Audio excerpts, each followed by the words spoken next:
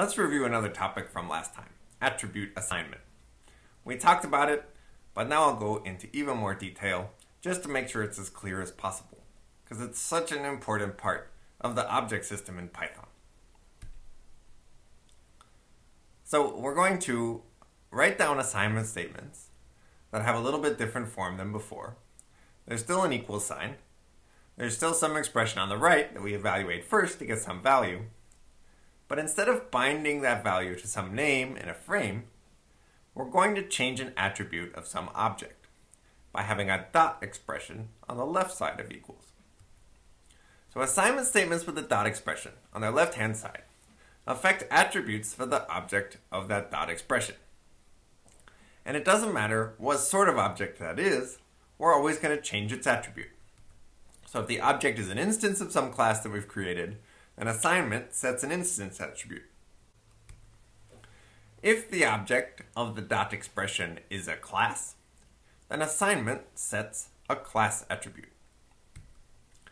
Okay, here's an assignment statement that's an attribute assignment statement. How do we know? Well, on the left-hand side of the equals, there's a dot expression. So on the right-hand side of equals, we can have an arbitrarily complicated expression that we always evaluate first in order to get that value. On the left-hand side, we have any dot expression, which means we can have an arbitrarily complicated left-hand side of the dot, which is going to evaluate to some object. Now in this case, we just have a name, Tom account. So let's say that evaluates to some bank account object that we've already created.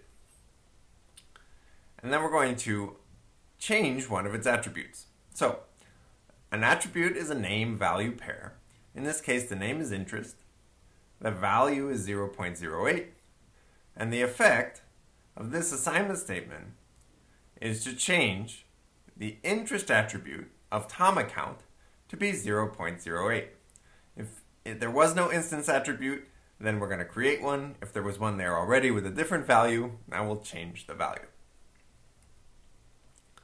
Okay, so this expression here evaluates to an object.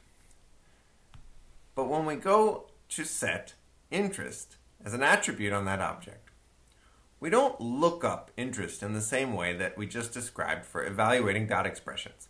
So we don't go find it in the class or anything like that. And there's no bound methods going on. All we do here is we always assign an instance attribute for the name interest on Tom account directly. So this whole thing, attribute assignment, adds or modifies the attribute named interest on Tom account. It doesn't affect the account class in any way. So this is an instance of instance attribute assignment. An example of class attribute assignment is where you'd write down an expression that evaluates to a class on the left-hand side of the dot. So account was a class, and Tom account was a particular account. And we can set the interest rate for all accounts with a class attribute assignment statement that looks like this. Okay, so I'm going to walk through the same example that I did last time, but now I'll depict a little bit more of what's going on. So let's say we begin with the code that we had before, which creates an account class with an interest rate of 0.02. So this name-value pair is one of the attributes of the account class. There's also attributes with the name withdraw, deposit, and init, but those aren't going to change or be used in this example. Okay, the first line I execute creates a new instance of the account class, and then we bind that instance to the name Jim account. Remember that in our account class, balance gets bound to 0 for every new instance. And the name holder is a name for an attribute that's bound to whatever string is passed in to the account call expression. In this case, Jim. Okay, so now we have this new instance where the balance is 0, the holder is Jim, and the instance attributes are here, 2 names and 2 values. When I create a Tom account, I get another instance. Those are the instance attributes of Tom account. And when I look up Tom account.interest, well, what happens there? I look for the name interest anywhere here. I don't find it. So then I check the class, and there's interest is 0.02. What's Jim account.interest? Well, I check interest here. It's not there. So I look in the class, it's 0.02. Okay, what happens if I change account.interest to be 0.04? Well, I evaluate account, that's this up here, and I change its interest attribute to 0.04. Okay, so get rid of the old one, now I have a new one. If I look up the interest on either instance, right now, I'll look in the instance itself, there's still no interest there, so I look in the class, there it is, and now it's 0.04.